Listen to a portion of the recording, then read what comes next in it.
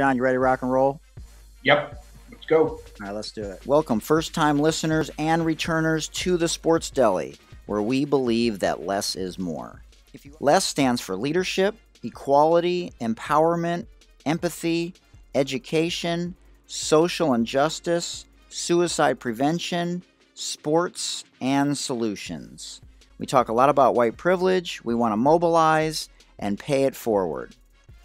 The Sports Deli is sponsored by SportRx. You can give them a call at 888-831-5817 or find them online at sportrx.com. Don't forget to enter the code DELI10 at checkout for your special 10% discount. And now a little bit about your two co-hosts. Dr. J loves politics. His dad was a civil rights lawyer. He loves golf. He loves the All-American at Waffle House. As for myself, Hootie Hoot, I'm from Detroit. I got cut 3 times. Once I played 4 years of college basketball. I still hold a record where I made 5 out of 6 three-pointers in a game. I've coached men's and women's college basketball for 23 years. I have a beautiful daughter. I'm a life coach, and I'm honored to be coaching girls basketball at a low-income, first-generation high school here in San Diego, California. Don't forget, you can always send us an email to thesportsdeli@gmail.com, or you can DM us on Instagram at Mike Hootner or on Twitter at Michael Hootner. And with that being said, we are honored during this 9th day of Women's History Month, the day before my birthday and 1 week before the start of March Madness, to welcome an incredible person and a former collegiate and professional basketball player with one of the best names in the history of sports. 6'11" Ruben Boumtje Boumtje hails to us from Adaya, Cameroon, known for its contemporary dance music genre, Makossa, and is located in Central Africa. Cameroon, one of 54 African countries, has had the same president for nearly 40 years and has 25 million people, the equivalent of the states of New York, Washington, D.C., which is not a state but should be, and South Carolina, combined with double the miles in terms of area.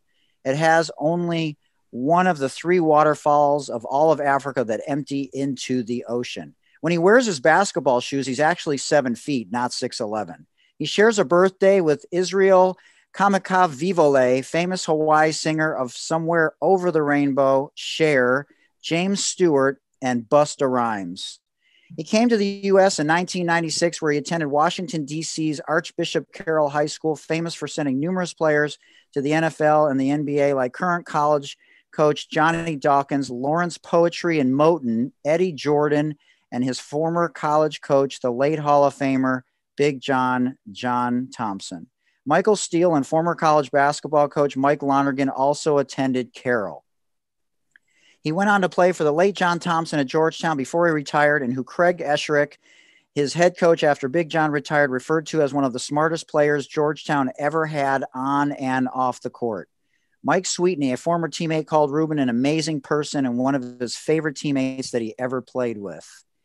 He has a math and pre-med major and was drafted by the Portland Trailblazers in the 2001 draft as the 50th overall pick, where he played until 2004. Ruben was an incredible student and was a 3-time recipient of the team's Scholar Athlete Award at Georgetown, and was also named Big East Scholar Athlete of the Year in 2001.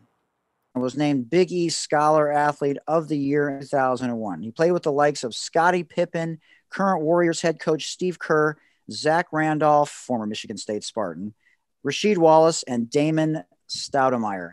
He was coached by Sixers great Mo Cheeks in Portland before he went to play overseas for 7 years, but only in countries that started with the letter G, Greece and Germany. He speaks 3 languages and earned his master's degree in applied mathematics and statistics, also from Georgetown University. He's a data scientist who has an interest in metrics, which we will get into later, as it relates to sports, and has held various jobs in this area, from Siemens Energy to the Philadelphia 76ers organization, where he was most recently a technical scout and the assistant general manager for their G League affiliate, the Delaware Bluecoats. He still tries to play ball once a week, and although he used to hate running, he now runs at least once a week for 45 minutes. You cannot find him on social media anywhere by choice other than LinkedIn, which is where I reached out to him, and he was so gracious enough to answer me and agree to join us today. Hey, Ruben, way to get that karma, and a huge warm welcome to the Sports Deli. I know, Michael. Go ahead. How you doing, John? Good. How are you? I'm good. What's happening? Not much. Trying to manage 4 kids. Oh, man. Well, thank you for having me. That was an extraordinary presentation. And I got to add one more thing. Ruben was the 4th leading leader in blocks in the history of his college, which, okay, you're number 4. You know who he's behind? Let me tell you who's behind. Patrick Ewing, Alonzo Mourning, and Dikembe Mutombo. You might have heard of some of these guys. That's right. So when you say you're the 4th and the other 3 are Hall of Famers, that's pretty damn good, Ruben. Yeah, it's great. And I played 3 years, really. So who knows what could have gone. Right. No, I mean, those are unbelievable guys, of course, guys that I looked up after, when I was there, just trying to get some knowledge from them once in a while when they will come around for us to play basketball, over the summer. So, yeah, it's what I did the best, really. Block shot and play and rebound and trying to play defense. So it's great to be among those guys, but Hall of Famer and some of the great players this game ever seen. Ruben, John's the guy that would know who you were from a half mile away from the back of your head with a hat on in the snow. John, you made an adjustment to your headphones. I'm very impressed. Thank you. Did the president of the college say something to you? No, I'm the only one that comments is you. I think you have a problem in your setup, whatever the sketch is there. Hey, what's wrong with my setup? Oh, I mean, where do I begin? Ruben, help me out here, man. I can help you. So I'm going to jump in here. Ruben, I grew up in D.C. I went to Bethesda Chevy Chase, and I'm older than you, obviously. So I grew up in the day when Patrick Ewing stepped on the Georgetown campus and absolutely transformed that college to a basketball power. I went to the games at the Cap Center. But one of the things you touched on, there was a summer league on campus at Georgetown that I used to go to. And remember, there was no metro there. Thank you. And it was unbelievable. And for like $5, a hot dog and a soda, someone tipped me off about it because it wasn't that known. I mean, you guys, you're players, so you know it. But the common guy, I'm not a D1 player. But there were actually D3 players in the league, high school guys, and got pros that would play in the summer. And I walked in that gym, and the level of talent was off the charts. And it was just, they had a schedule for the day. Like how it was. We're dating the people listening out there. It was on paper because nothing was on the internet, and you used to have a schedule of who was playing that day. And then on the other side, you got the roster who was on all these teams. And so I would circle all the games I'm going to stay for so I could see the guys come in. And it was unbelievable for $5. And these guys took it seriously. It wasn't like pickup. It was serious stuff. And these guys are in college. You had some D3 guys are obviously really good. Mid D1 guys, high D1 guys, and some reserves in the NBA would come in the summer. I mean, were you a part of that? Because you're younger than me, so I didn't get to see you. And can you talk about that? Yeah, I was part of that. Every Georgetown player had to play, summer league. They always kept us as a team, so we couldn't play with other guys. Right. But it was basically a tradition, and it was great because we had a chance to play, like you said, with different guys from different college who came in the area. Or just from the area from different school. And for me, sometimes I was really surprised how talented other kids from, quote unquote, lower schools, how talented they were and how competitive they were. We always trying to win the Kenner League as Georgetown, just to make sure that nobody come into our building and win. But it didn't always happen because a lot of teams had really, really good players, who play in Connecticut or wherever they came from. It was really fun. It was really great. So I'm glad you got a chance to live and see that. It was definitely something we always look forward to. And it definitely helped us grow. I think it helped us improve as players. The whole summer, it felt like it kept you in shape. Yeah, you kind of went against certain guys that maybe like in the biggest for us, you may not have necessarily had that type of players. So it was a way for us also to improve dramatically and gain some confidence that we actually can play against, different type of players from other conferences across the nation that were around. So it was really good for us. Cool. So I think people know that Joel Embiid is obviously from Cameroon, and but when you were growing up, soccer, was the big sport. And how did you get introduced to basketball? And what led you to come to the States? Yeah, so I grew up like probably most kids playing soccer, as we call it, the real soccer, the real football, That's right. the American. Yeah, so I grew up playing soccer like every kid, and I started as a goalie for some reason. When I was very, very young, I was a goalie, and then I started getting tired of hurting my hip because I was too tall, even at my age. So I moved, like, started playing forward and whatever. And really, when I had a really growth spurt when I was 15, that kind of just made me stop. But before that, I was already getting a little tired of playing soccer just because my friends were all shorter than me and I couldn't catch up with them and falling, all that kind of stuff. So my older brother was playing volleyball. And when I was 14, I tried to play volleyball a little bit with him. He was more like playing for a club, was very competitive. But for me, it was more like just fun. So I was kind of looking for something. And I had a friend of mine who actually lives in DC right now as well. We grew up together. I've known him since we were 10 years old. He was playing basketball. And he's the one who pitched me the idea. So one day, so I was 15 years old. He asked me, he said, "Hey, would you be interested in trying basketball?" And I was like, "What is basketball?" So you have to understand at that time in Cameroon, and even today, I mean, a lot more people know about basketball, but during that time, it was really, really just soccer. There was a very small number of people who knew about basketball. So I said, okay, why not? And we used to go to school every Wednesday was basically like a half day. So we basically go to school from whatever it was, 8 o'clock to 12, and we had the rest of the day off. And that's when they had practice. So I decided to stay one Wednesday. I went to watch the practice just to see what is basketball. So I sat there, watched the entire practice. I was like, wow, I was just impressed, amazed. I was seeing all these guys who were my height or taller, jumping and doing all that kind of stuff. So I got hooked. I went home and I told my mom, I'm going to play basketball. She's like, what is basketball? It's like, well, is this fall with a different ball? But I said, Mom, I need you. Can you please buy me a basketball? So she did that, I think, the weekend, the following weekend. And then I went to the next practice the next Wednesday.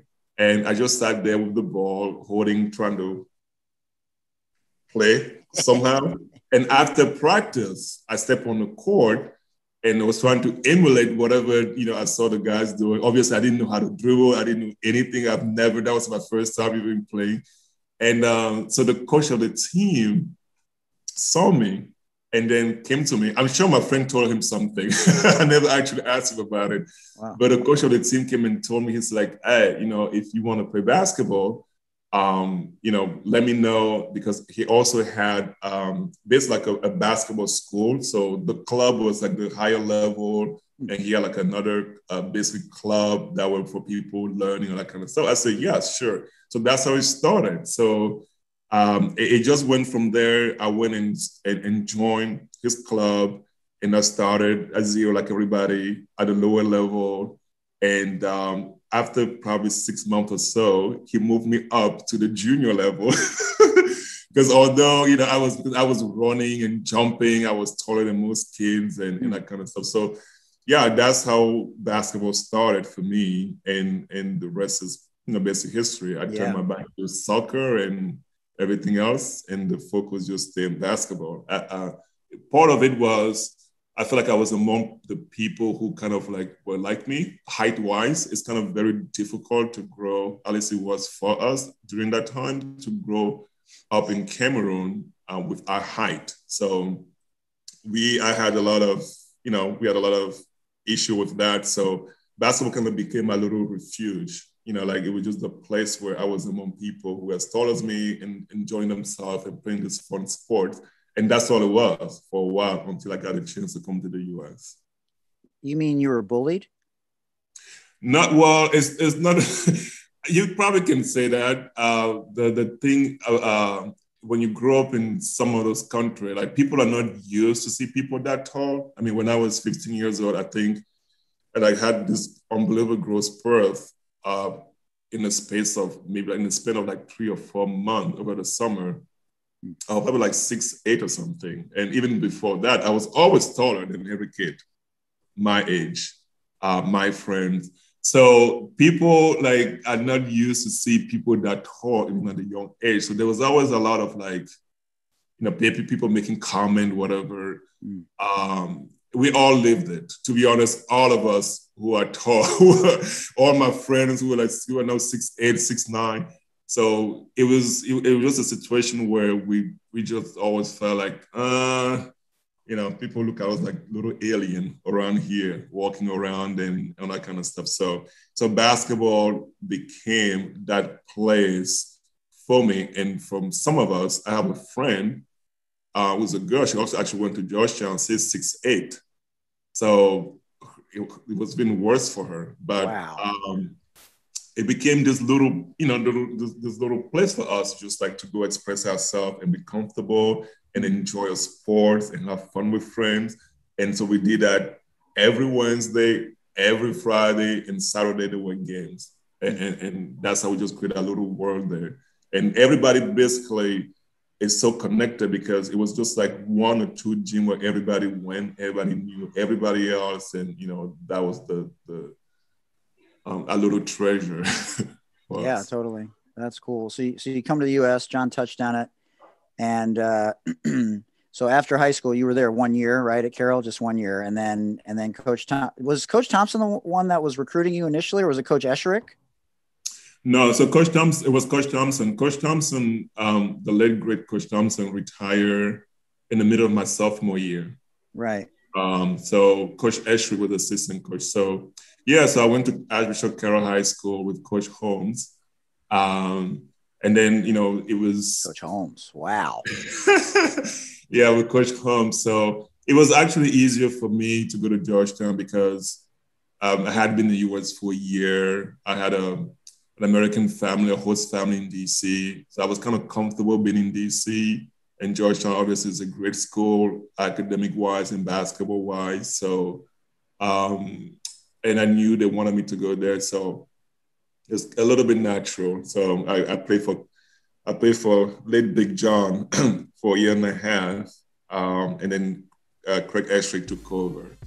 We hope you've enjoyed this interview thus far with Ruben Boumtje Boumtje, legendary Georgetown Hoya men's basketball player who played for the legendary coach, the late, great Big John Thompson, who he is now going to talk about, and then we'll talk about his experiences with the Portland Trailblazers of the NBA.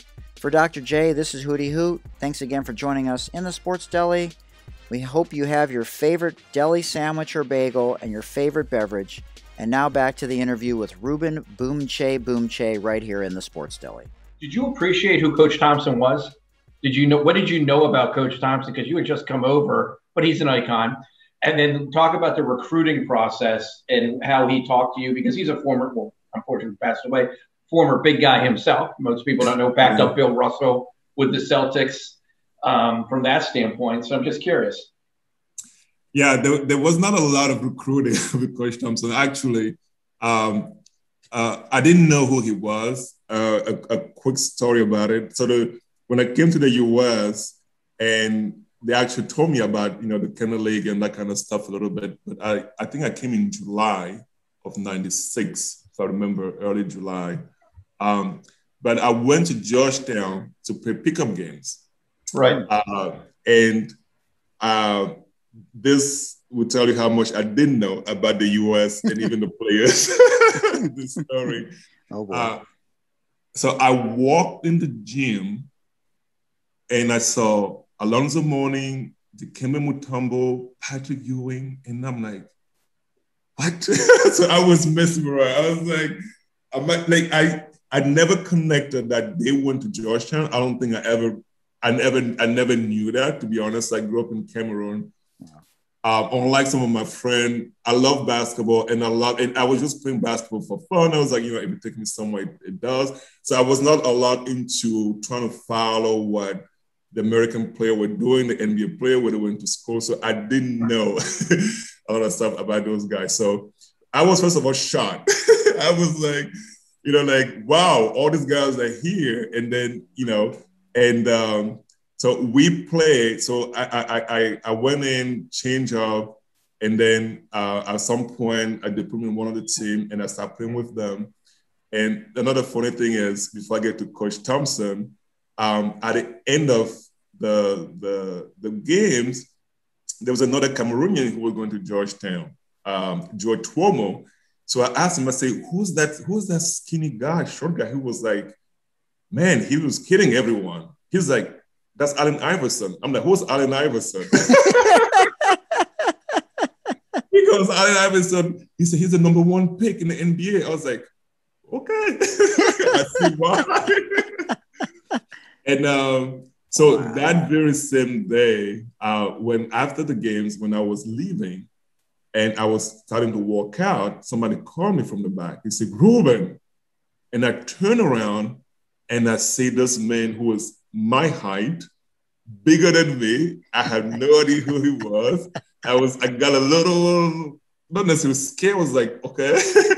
and he just went, is like, you play well and, whatever. And he's like, you need to come here. You need to come here. He's like, Patrick and Alonzo. And there's a wall at Georgetown that has everyone who went to the NBA, they hang all the jersey on. So he'll show me the wall and say, like, you need to come here. You can be like one of them. You can have your jersey up here. So I went home and I told to my host parents, and their reaction is what made me start realizing, first of all, who's John Thompson, what that means, the magnitude of, the entire thing of being able to go to Georgetown, that kind of stuff. That's really when it started to hit me a little bit, because prior to that, I didn't know anything about those guys or the school or anything like that.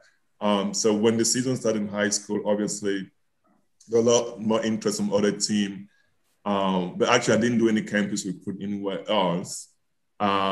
So, I would just go to Georgetown as much as I can to play with the guys whenever I was allowed to.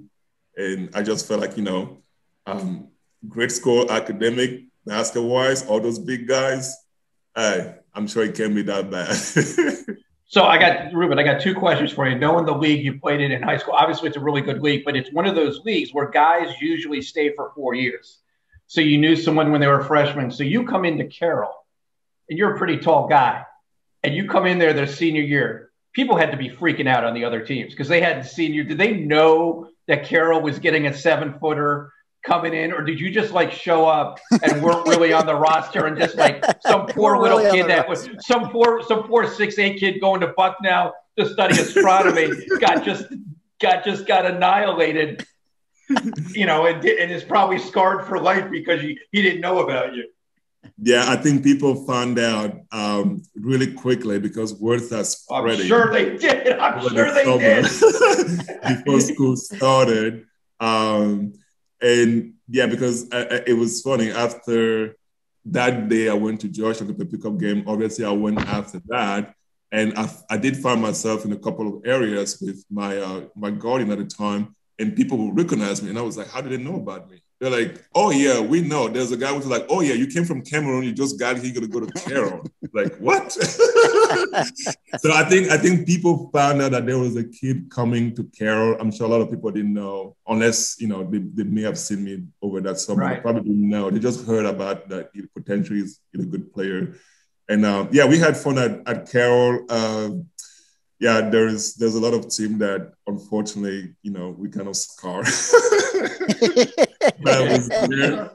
But there was some good team too. Gonzaga and DeMatha. Oh, yeah. We had really, really good team. I think we lost to Gonzaga for the championship.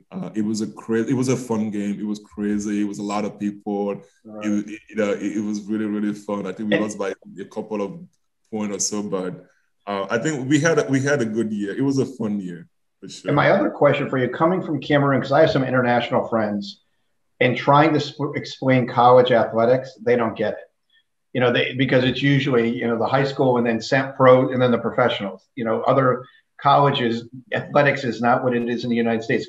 When you got to, and I'm sure you got to learn from it, but how much did it surprise you?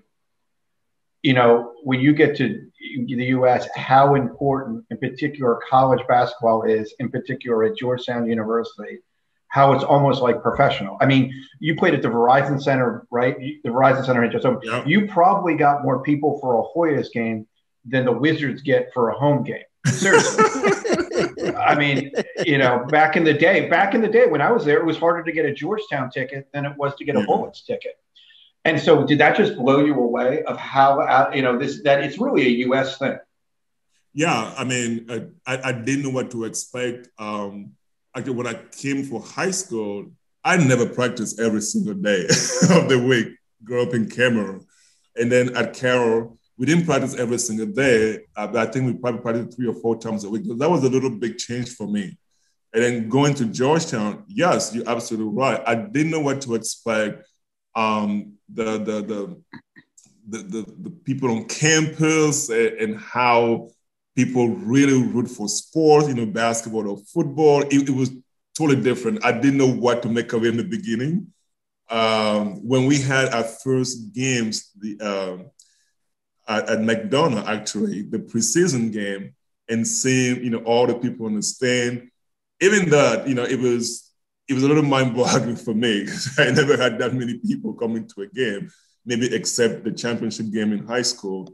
And yes, going to Verizon Center at the time and seeing just cars lining up to come to the game and how it was a great experience. And being there for the first time, obviously, you kind of a little scared. You're trying to control your emotion. It was something new. You're not sure how you're going to play, how people are going to receive it, and whatever. So, but yeah, it's one of those things you got to go through. But it's definitely not something that you will say, like you said, in Africa or in Europe at all. It's very an American thing.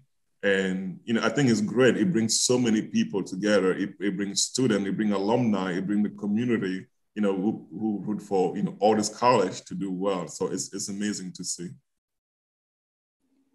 So you said you didn't really have much of an understanding of the magnitude of Big John.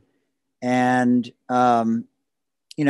with this racial reckoning that's going on, and we lost a lot of coaches this last year. We lost Kobe, we lost Lute Olson, we lost Big John, and sometimes people's impact is not felt until later from a historical perspective.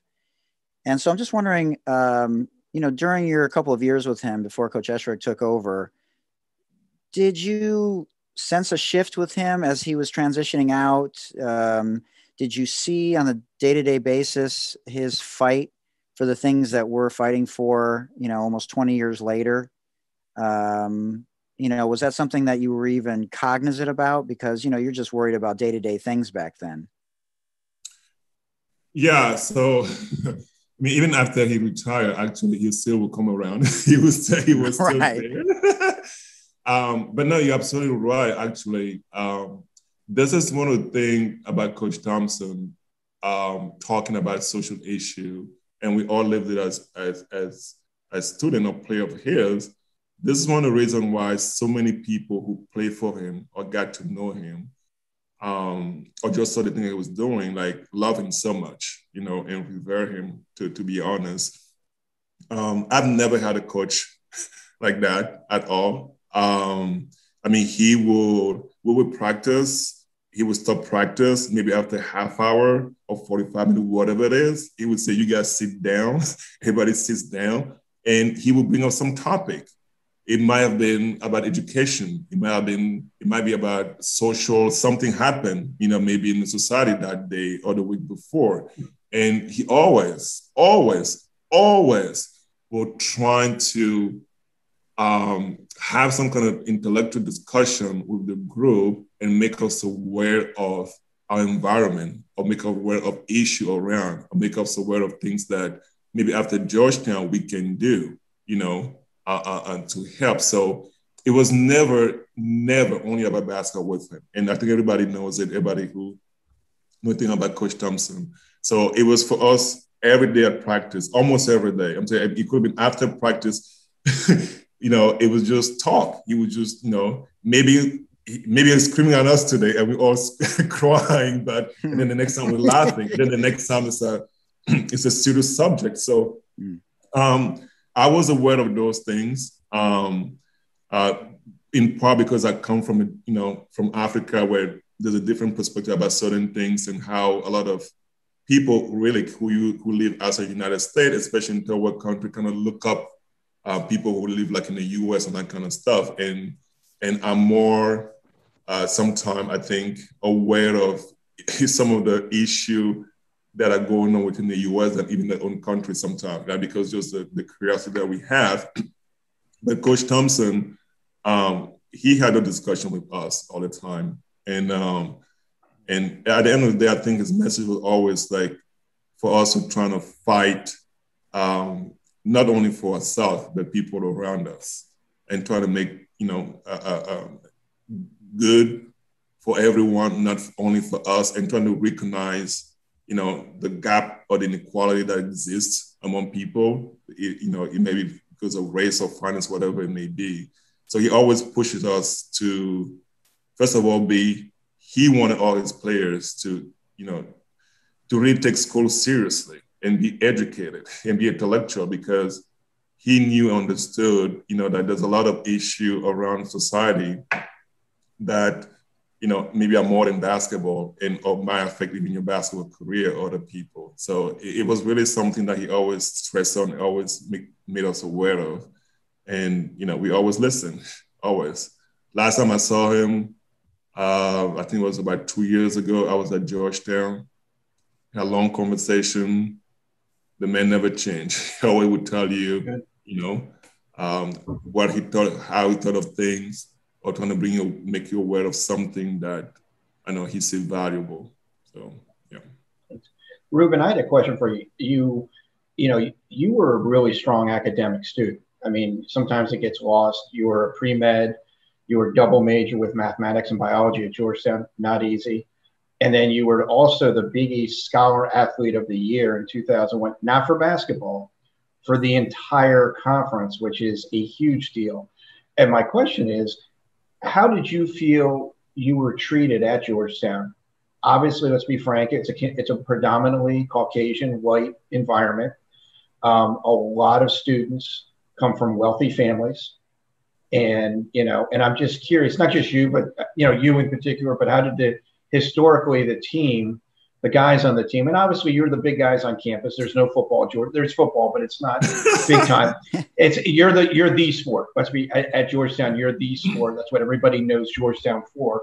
I'm just curious how you felt, and also how did the players prior to you feel they got treated? And I'm sure you still talk to some of the guys, or right now. Has anything changed culture-wise?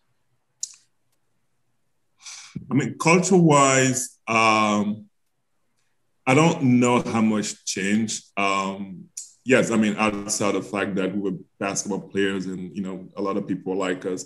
I think to me, my experience personally regarding the school, I love it. I honestly did not have any issue whatsoever. A lot of time, actually, I thought that because I was so driven academic-wise, I had a lot of teachers who just like me. It was one of those things that people thought like, wow, this guy is not like the other players, for good or bad, whatever it meant for them. But I thought there were people who wanted to get closer to me because I think they were impressed that I was so dedicated academically. And then I was, like I say, math major or whatever. So I remember, the schedule, obviously basketball get crazy in the season and taking like really hard class. I think what it did for me sometime, if I was going to be late for a day or two to turn back a paper or something, and I would just talk to the professor and they would understand it because they knew, I was giving my best and really trying the best. Like if I can't turn the paper on time, because we had a road game and I spent that time at night, which I did several times in the computer lab, trying to finish the paper. So they'll give me a little bit of leeway. So I think Ruben, back in the day, did they have the dot matrix printer? The what? Remember the printers went, yes. John, you would know. I would know. Ruben, to be totally transparent, John and I were roommates in college, and he would run that printer at 3 in the freaking morning, waking me up. And I'm like, John, now? Really? I got a paper at 8 a.m. It's due. I got to, oh, God, killing me. Anyways, Ruben, sorry, Ruben. No, so from the academic standpoint, I think a lot of teachers, and actually one of the reasons I went back for my master was because of those teachers that were still there. Wow. After I retired, I reached out to one of them, and right away he basically told me like, you need to come back to Georgia to do that master. And I went. And it kind of tells you a little bit, how I really admired that school. I had a great experience. The president of the university at the time, or he would stop, he would see me on campus, stop and come talk to me, and things of that nature. It's true that part of being an athlete, which in some ways I think is probably not good, and I fell into that, is you kind of have a bubble sometime where you're a lot more around your teammate and some friends, and you kind of live in that bubble. It can be all good, right? Kind of like because also I didn't have a life most of the time in college, right, between school and basketball. So I was not really out there, really knowing exactly everything that was happening, on campus, from other people's perspective. But my experience was very, very positive, from teachers and the student and my teammate. That's great. That's cool. Well, Coach Shaney, Coach Thompson, a lot of big time coaches we lost this year, as I mentioned earlier, and you were lucky to have not only crossed paths with him, but spent such quality time with him. And Coach Shaney, John, I'm sorry to cut you off. So go ahead.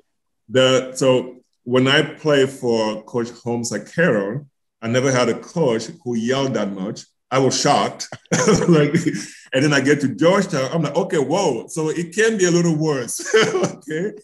And then we played Temple one year. It must have been, I think it was probably my sophomore year, because I broke my wrist my freshman year. It could have been my freshman year too, preseason.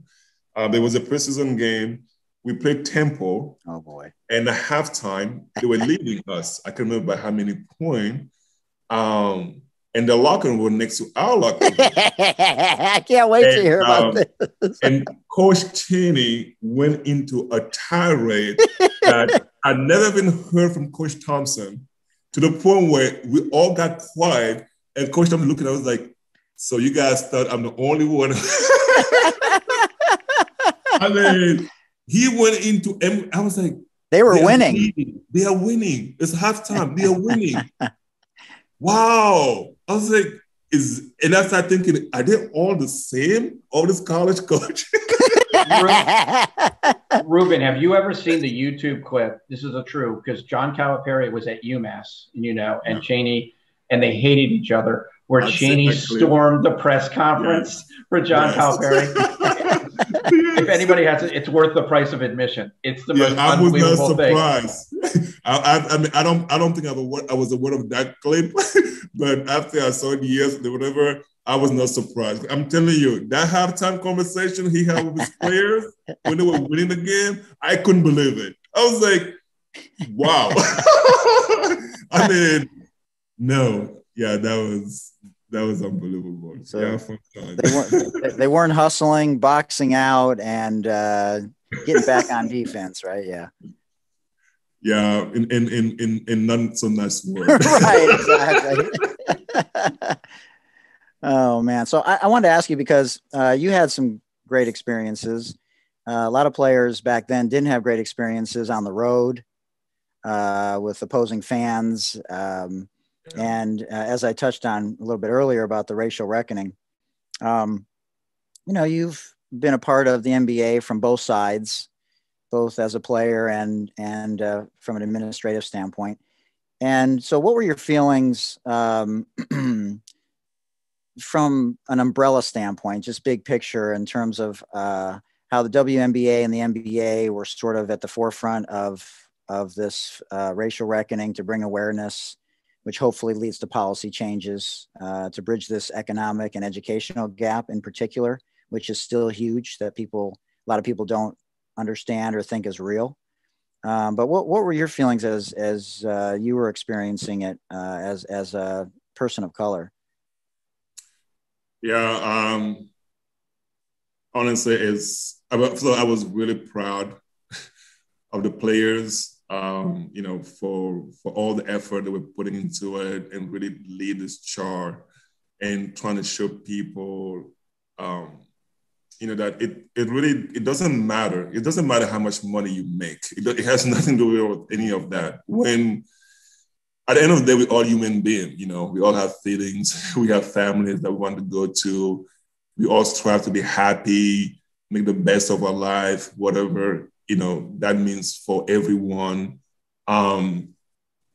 So it's still a difficult time, but it was really touching for me personally. Coming in the US from Cameroon, where, to be fair, every country has the issue, whatever it is, it could be tribalism, it could be ethnic, whatever, they all have it. But those experiences, as the player were talking about it, or as Black people talk about it, sometimes I can understand from a perspective of other race, like, okay, so you can live in the little bubble as well, where maybe it's hard for you to kind of like understand what, other people are talking about, because you don't live that, maybe not necessarily day to day, but it's not something that, you face with. That's okay. But I think maybe as you pointed out, like the people who don't recognize it, I think that's where, from my perspective, there's a lot of frustration that grow like among, Black people or the people of color, because we definitely have, and trust me, like I've lived this. I've lived this in the U.S. I've lived this in France. So I've lived it in, I lived it in Germany. I've lived it in other countries in Europe, traveling with my spouse and whatever. It's a subject that I hope people can keep talking about, because I think we have this tendency of talking about a lot of stuff for a period of time, and then we go to the next subject. It's kind of like the nature of our society, especially in the US. A big topic comes, we discuss it, we talk about it, there's protests or whatever. A year later, something has happened, everybody turned the page on. So, like I said, this has nothing to do with somebody's social, economic status. Maybe I'm not going to say, all Black people are treated unfairly, or people of color are treated unfairly, all of them. No, I think it's just that there's certain time or certain occasion where you might just find yourself in a situation where you feel like, I'm treated unfairly because of the color of my skin. And it doesn't matter at that time if you're a billionaire or you're middle class or whatever it is. And it's real. It's real. And I think for the people who, even if they don't live it, who don't want to understand it and grasp that, certain races are going through certain things, that's the difficult part. I think until they come around and understand that these things are happening, we may not get to the point where, you know, I think most people want to be, where everybody's feel safe, treated equally, can strive for whatever goal they have without worrying about, you know, being prejudiced based on, you know, on something, the color or whatever else. So you have 4 kids? Yep. How old are they, if I can ask? They're 11 to 1. Oh.